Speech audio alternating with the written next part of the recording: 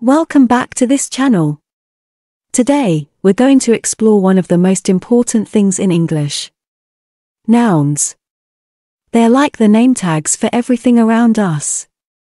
A noun is just a special word that names things, people, places, and stuff you can touch, like toys or apples. Imagine saying cat. That's a noun.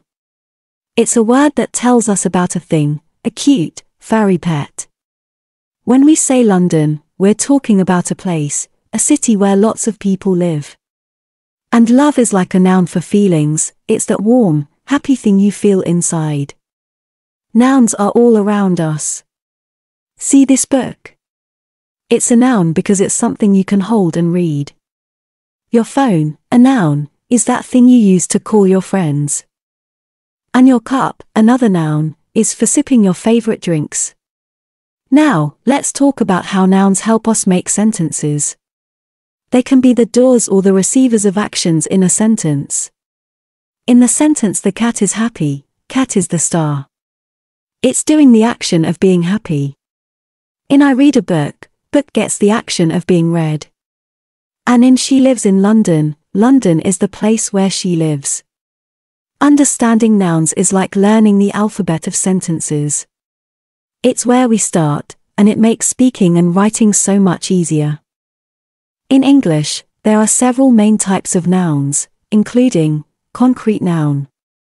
These nouns refer to physical objects that can be seen, touched, and felt.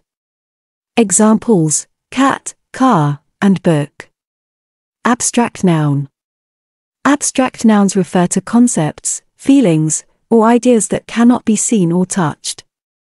Examples: love, freedom, and idea. Proper noun.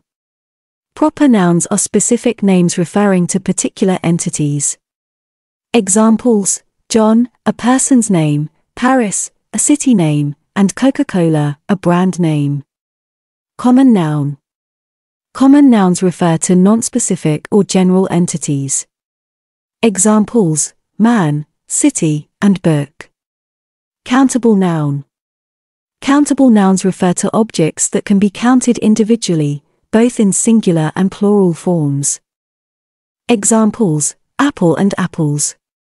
Uncountable noun. Uncountable nouns refer to substances, materials, or concepts that cannot be counted individually. Examples: water, information, and love. Collective noun. Collective nouns refer to a group of objects or people treated as a single unit.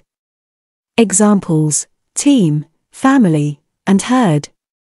Possessive noun. Possessive nouns are used to indicate ownership or possession. Examples: John's car and the company's success.